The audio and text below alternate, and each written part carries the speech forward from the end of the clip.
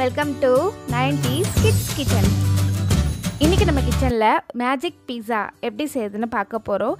இந்த பீஸா நம்ம கடையில் வாங்குகிற அதே டேஸ்ட்டில் ரொம்பவே அருமையாக இருக்கும். ஆனால் இதில் நம்ம ஈஸ்ட்டும் சீஸும் சேர்க்க போகிறது கிடையாது. சீஸ் இல்லாமல் எங்கேயுமே பீஸா ரெடி பண்ண மாட்டாங்க. நம்ம இன்றைக்கி கொஞ்சம் டிஃப்ரெண்ட்டாக சீஸுக்கு பதிலாக வேறு ஒன்று ரெடி பண்ணி இந்த பீஸாவை ரெடி பண்ண போகிறோம். கண்டிப்பாக இந்த ரெசிபியை உங்கள் வீட்டில் ட்ரை பண்ணி பாருங்கள். சீஸ் இல்லாமல் தான் அந்த பீஸா நீங்கள் செஞ்சீங்கன்னு சொன்னால் கண்டிப்பாக யாருமே நம்ப மாட்டாங்க. ஸோ வாங்க இந்த பீஸா எப்படி செய்யுதுன்னு பார்க்கலாம். வீடியோக்குள்ளே போகிறதுக்கு முன்னாடி நீங்கள் இதுதான் நம்ம சேனலை ஃபர்ஸ்ட் டைம் பார்க்குறீங்கன்னா வீடியோவோட ரைட் சைடில் சப்ஸ்கிரைப்னு ரெட் கலரில் ஒரு பட்டன் இருக்கும், அதை கிளிக் பண்ணிக்கோங்க. அதுக்கு பக்கத்துலேயே பெல் ஐக்கான் இருக்கும், அதையும் கிளிக் பண்ணி ஆல்ற ஆப்ஷனை செலக்ட் பண்ணிக்கோங்க. அப்போ தான் எப்போல்லாம் வீடியோ அப்லோட் பண்ணுறனோ தவறாமல் உங்களுக்கு ஒரு நோட்டிஃபிகேஷன் வரும். நம்ம வீடியோஸ் எல்லாத்தையும் நீங்கள் மிஸ் பண்ணாமல் பார்க்கலாம். நான் இன்றைக்கி மெஷர்மெண்ட் கப்பு எதுவும் பயன்படுத்த போகிறதில்ல. இந்த கிளாஸ் பயன்படுத்தி தான் எல்லா பொருட்களுமே அளந்து எடுத்துக்க போகிறேன். ஸோ அந்த கிளாஸில் ஒரு கிளாஸ் அளவுக்கு மைதா மாவு சேர்த்தாச்சு. இப்போது அதே கிளாஸில் ஒரு அரை கிளாஸ் அளவுக்கு தயிர் சேர்த்துக்கோங்க. நல்லா கெட்டியான புளிப்பில்லாத தயிராக சேர்த்துக்கோங்க. இது கூடவே 1/4 டீஸ்பூன் போல் baking powder, 1/4 teaspoon baking soda சேர்த்துட்டு இப்போ இதுக்கு தேவையான அளவு உப்பு சேர்த்துக்கோங்க. நான் ஒரு அரை டீஸ்பூன் போல் சேர்க்குறேன். சேர்த்துட்டு எல்லாத்தையும் நல்லா மிக்ஸ் பண்ணுங்கள். இதில் ஒரு கிளாஸ் மாவுக்கு அரை கிளாஸ் தயிர் சேர்த்துருக்கோம். ஸோ இதுவே மாவு பிசையறதுக்கு கரெக்டாக இருக்கும். ஒருவேளை உங்களுக்கு மாவு கெட்டியாக இருக்கிற மாதிரி இருந்தால் கொஞ்சம் தேவையான அளவு தண்ணி சேர்த்துக்கோங்க. 1 டேபிள் ஸ்பூன் 2 டேபிள் ஸ்பூன் அந்த அளவில் தான் தண்ணி தேவைப்படும். தண்ணி சேர்த்து பிசைஞ்சு எடுத்துக்கோங்க.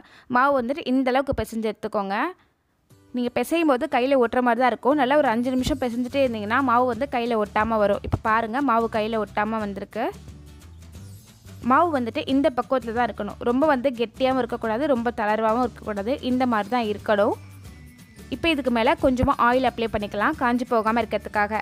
ஒரு அரை டீஸ்பூன் போல் ஆயில் அப்ளை பண்ணிட்டு இதை அப்படியே மூடி போட்டு ஒரு 15 நிமிஷத்துக்கு அப்படியே வச்சிடலாம். அப்போ தான் மாவு இன்னும் கொஞ்சம் நல்லா சாஃப்டாகி வரும். இப்போது ஒரு 15 நிமிஷத்துக்கு அப்படியே இருக்கட்டும். அடுத்து நம்ம சீஸுக்கு பதிலாக ஒயிட் சாஸ் ரெடி பண்ண போகிறோம். அதுக்கு ஸ்டவ் ஆன் பண்ணி ஒரு கடாயை வச்சுட்டு 2 டீஸ்பூன் போல் எண்ணெய் சேர்த்துக்கோங்க. எண்ணெய் நல்லா சூடானதுமே இதில் 2 டீஸ்பூன் போல் மைதா மாவு சேர்த்துக்கோங்க. ஸ்டவ்வை லோ ஃப்ளேம்லேயே வச்சுக்கோங்க. 2 டீஸ்பூன் போல் மைதா மாவு சேர்த்துட்டு அந்த எண்ணெயிலேயே இந்த மாவை நல்லா கலந்து விடுங்க. ஸ்டவ்வை லோ ஃப்ளேமில் வச்சுட்டு அந்த எண்ணெயிலேயே மாவு நல்லா கலந்து விடுங்க. கட்டி பிடிச்சிடக்கூடாது. கட்டி பிடிச்சிடாமல் இந்த மாதிரி கலந்து விட்டுருங்க. இந்த மாதிரி கலந்ததுக்கப்புறமா பொடியாக நறுக்கின பூண்டு, இந்த மாதிரி ஒரு பூண்டு எடுத்து பொடியாக நறுக்கி வச்சுருக்கேன். இதில் ஒரு 2 டீஸ்பூன் போல் சேர்த்துக்கலாம். சேர்த்துட்டு ஜஸ்ட் அதை கலந்து விடுங்க. ஜஸ்ட் அந்த மாவு அந்த எண்ணெயோட இந்த பூண்டை நல்லா கலந்து விட்டதுக்கப்புறமா இதில் அரை கிளாஸ் அளவுக்கு பால் சேர்த்துக்கோங்க. பால் சேர்த்து இப்போ இது எல்லாத்தையும் ஒன்றா நல்லா கலந்து விடுங்க. மாவு கட்டி பிடிச்சி கட்டியாக இருக்கக்கூடாது. அந்த மாதிரி இது நல்லா கலந்து விடுங்க. நல்லா கலந்து விட்டதுக்கப்புறமா இதில் ஒரு அரை கிளாஸ் அளவுக்கு, அதே கிளாஸில் அரை கிளாஸ் அளவுக்கு தண்ணி சேர்த்துக்கோங்க. தண்ணியும் சேர்த்து நல்லா கலந்து விடுங்க. இப்போ இது லைட்டாக கொதி வரட்டும். ஒரு கொதி வந்ததுமே இந்த மாதிரி லைட்டாக கெட்டி ஆகிடும். இந்த மாதிரி கெட்டியானதுக்கப்புறமா இதில் மறுபடியும் ஒரு 1/4 கிளாஸ் போல், அதே டம்ளரில் ஒரு 1/4 கிளாஸ் போல் தண்ணி சேர்த்துக்கோங்க. தண்ணி சேர்த்துட்டு நல்லா கலந்து விடுங்க. இப்போ இது லைட்டாக பபிள்ஸ் வர ஆரம்பிக்கும். பபிள்ஸ் கொதிக்க ஆரம்பிக்கணும். இப்போ இந்த மாதிரி பபிள்ஸ் நல்லா கொதிக்க ஆரம்பிச்சிருக்கு. ஒரு 2 நிமிஷம் மட்டும் லோ ஃப்ளேமில் கொதிக்க வச்சிங்கன்னா போதும். இப்போ இதுக்கு தேவையான அளவு உப்பு சேர்த்தாச்சு. நான் ஒரு அரை டீஸ்பூன் போல் சேர்த்துருக்கேன். சேர்த்துட்டு நல்லா கலந்து விடுங்க.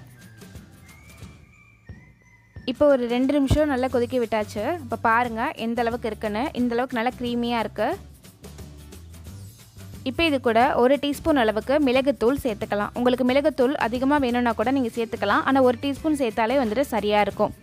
ஏன்னா பீஸா ரொம்ப காரமாக இருக்காது இல்லையா. ஸோ மைல்டான ஸ்பைசி தான் இருக்கும். ஸோ அதுக்கு 1 டீஸ்பூன் போல் சேர்த்தா போதும். இப்போ மிளகுத்தூள் சேர்த்துட்டு நல்லா கலரி விட்டதுக்கப்புறமா நம்ம ஸ்டவ்வை ஆஃப் பண்ணிடலாம். க்ரீம் இந்த அளவுக்கு தான் இருக்கணும். ரொம்ப தண்ணியாகவும் இருக்கக்கூடாது, ரொம்ப கெட்டியாகவும் இருக்கக்கூடாது. இந்த மாதிரி இருக்கும்போது நீங்கள் ஸ்டவ் ஆஃப் பண்ணிவிடுங்க. இப்போ நம்ம ரெடி பண்ணி வச்சிருந்த மாவை ஒரு 15 நிமிஷம் ஊற வச்சாச்சு. 15 நிமிஷத்துக்கு அப்புறமா மறுபடியும் ஒரு டைம் பிசைஞ்சு விடுங்க. ஒரு டைம் பிசைஞ்சிட்டு ஒரு பிளேட் எடுத்துக்கோங்க. அதில் கொஞ்சமாக ஆயில் அப்ளை பண்ணியிருக்கேன். ஆயில் அப்ளை பண்ணிவிட்டு இந்த மாதிரி கைகளாலேயே நல்லா விரித்து விடுங்க. இந்த மாதிரி கையாலேயே நல்லா விரித்து விடுங்க. கையால் நல்லா விரித்து விட்டதுக்கப்புறமா ஒரு ஸ்பூன் வச்சுட்டு ஓட்டை போட்டுக்கோங்க. ஏன்னா அது வெந்து வரும்போது உப்பி வரும். அந்த மாதிரி உப்பி வராமல் இருக்கிறதுக்காக இந்த மாதிரி ஓட்டை போட்டுக்கோங்க. இந்த மாதிரி மாவு ஃபுல்லாக ஓட்டை போட்டாச்சு. இப்போ 2 டீஸ்பூன் போல் தக்காளி சாஸ் எடுத்துருக்கேன். இதில் நம்ம நறுக்கின பூண்டு இருக்கு இல்லையா, அதில் 1 டீஸ்பூன் போல் சேர்த்துக்கலாம். சேர்த்துட்டு அரை டீஸ்பூன் போல் ரெட் சில்லி ஃப்ளேக்ஸ் சேர்த்துக்கலாம். ரெட் சில்லி ஃப்ளேக்ஸ்னால் வேறு ஒன்றும் கிடையாது, காஞ்ச மிளகாயை மிக்சியில் போட்டு 1-2 அடித்து எடுத்துருக்கேன். அவ்வளோதான். இப்போ இதை நல்லா மிக்ஸ் பண்ணிக்கோங்க. நல்லா மிக்ஸ் பண்ணியாச்சு. இதுதான் நம்ம இப்போ பீஸா டாப்பிங்கான சாஸ். இப்போ இதுலேருந்து ஒரு 2 டீஸ்பூன் அளவுக்கு இந்த மாவு மேலே ஸ்ப்ரெட் பண்ணிக்கலாம். நல்லா ஈவனாக வந்து ஸ்ப்ரெட் பண்ணிக்கோங்க. பாருங்கள், பார்க்கவே நல்லா கலர்ஃபுல்லாக அழகாக இருக்குது. இப்போ இதுக்கு மேலே நம்ம ரெடி பண்ண ஒயிட் சாஸ் இருக்கு இல்லையா, மைதா மாவு பால் எல்லாம் சேர்த்து ஒன்று ரெடி பண்ணோம்ல, அதை வந்துட்டு ஸ்ப்ரெட் பண்ணிக்கலாம். நல்லா ஒரு லேயர் மாதிரி ஸ்ப்ரெட் பண்ணிக்கோங்க. நீங்கள் பவுலுக்கு மாற்றிட்டு இந்த பீஸா மேலே அரேஞ்ச் பண்ணும்போது ஒரு டைம் மிக்ஸ் பண்ணிக்கோங்க. நல்லா ஒரு டைம் மிக்ஸ் பண்ணிவிட்டு அதுக்கப்புறமா வந்து இந்த மாதிரி ஈவனாக ஸ்ப்ரெட் பண்ணி விடுங்க. நல்லா ஒரு லேயர் மாதிரி ஃபார்ம் பண்ணிக்கோங்க. இப்போ இந்த மாதிரி அப்ளை பண்ணதுக்கப்புறமா காய்கறி இதுக்கு மேலே தேவையான டாப்பிங்ஸ் வச்சுக்கலாம். நான் வந்துட்டு இந்த மாதிரி தக்காளி எடுத்திருக்கேன், உள்ள விதையெல்லாம் நீக்கி எடுத்திருக்கேன், வெங்காயம், கேப்சிகம் எடுத்திருக்கேன். இப்போ இதுக்கு மேலே இதை நம்ம அரேஞ்ச் பண்ணிக்கலாம். உங்களுக்கு எந்த மாதிரியான டாப்பிங்ஸ் பிடிக்குமோ அந்த மாதிரியான டாப்பிங்ஸ் வந்துட்டு நீங்கள் வச்சுக்கலாம். என்கிட்ட வெங்காயம், தக்காளி, கேப்சிகம் மட்டும் இருக்கிறதுனால நான் இந்த மாதிரி வந்து அரேஞ்ச் பண்ணி எடுத்திருக்கேன். இப்போ பாருங்கள், இந்த மாதிரி வந்து அரேஞ்ச் பண்ணி எடுத்தாச்சு. அவ்வளோதான், பீஸா ரெடி ஆகிடுச்சு. இப்போ இதுக்கு மேலே கொஞ்சமாக வந்து ரெட் சில்லி ஃப்ளேக்ஸ் வந்து தூவி விட்டுக்கலாம்.